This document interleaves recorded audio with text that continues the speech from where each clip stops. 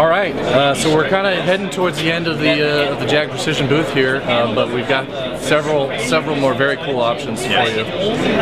What's this? This is Spike Tactical. It's the upper wrist handguard and also the body or mandible. That is stamped on there, correct? Or is that molded? Molded, deep engraved. Deep engraved. So it's not just painted on there. Very cool Spike Tactical. And also the short stubby grip that uses a media motor.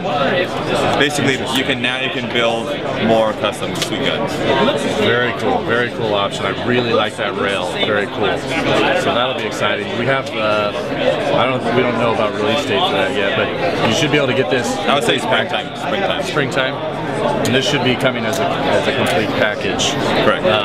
Speaking of complete packages, I've got two more here. The Daniel Defense licensed AEG. We've got the rail stamp receiver. Looks like it's also on the upper receiver. Yep. Some trades there. Sweet. What is that? 11-inch rail? Maybe or 12. 11 or 12, somewhere in that neighborhood. And we've also got one of my personal favorites, the Viking Tactics rail, and this should also be coming as a package deal. Complete gun, and it looks like it's got the Noveski licensed receiver, so very cool. And it's got a Viking Tactics upper receiver, so mixing and matching, which was totally cool in my book. Yep. So, and is it going to come with a silver barrel? Correct, it will. And that's a Mad Bull. That's the Mad Bull.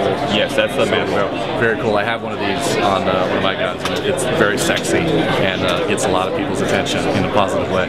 So, great. And I think we're almost done. We've got a couple more surprises for you just right after this.